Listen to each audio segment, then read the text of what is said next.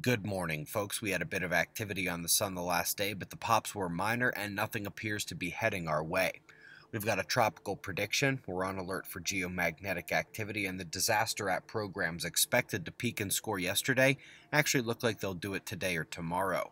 But first, let's come to spaceweathernews.com and see this non-eruptive star presenting a large, dark coronal hole. While the solar flaring is not a concern, the X-ray flux is up off the floor with some sunspots on the disk. The only flare potential, however, is about to depart the Earth-facing disk top right there. Big one across the way, too simple to fire right now.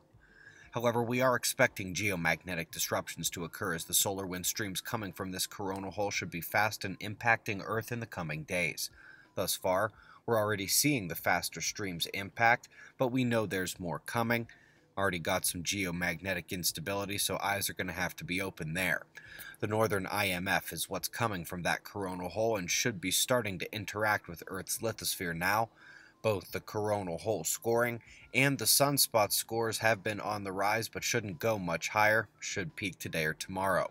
After no magnitude 5 quakes in 2 days, we're seeing an uptick in the northwest Pacific there, also one above average off the coast of Oregon.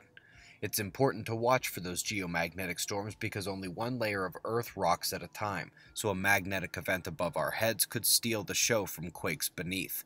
If that is the case, then we would expect the next tropical storm event to kick up with the geomagnetic storm as well. Currently, we've been as quiet as the sun's flaring output. Couple weather notes as much of the states are baking. Geez, wouldn't that feel nice right about now? Center of the country is under the biggest threat this evening. Please check your local forecast as we expect weather alerts coming across the Midwest and New England too.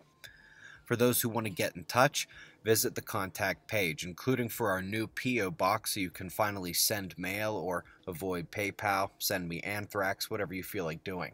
Directions are there. USGS goes back to the office today. It's Monday, so Jeffrey Love and the USGS should be making some kind of decision about what to do with our challenge pretty soon. Out of the loop, Google Space Weather News versus the USGS. We've got pressure and radar across the globe, followed by shots of our star to close. It's 4 a.m. in the new Valley of the Sun. Eyes open, no fear. Be safe, everyone.